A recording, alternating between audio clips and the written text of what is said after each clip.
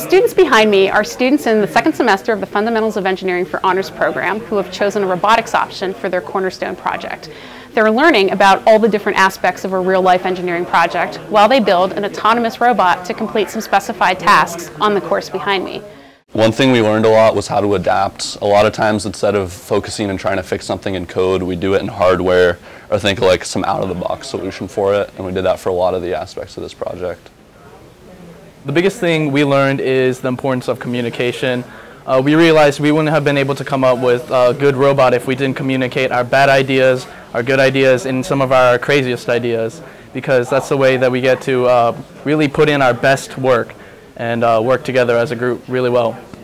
This project, which has been going on for about 8 weeks, will culminate with a significant documentation package, a final oral presentation, and the public competition.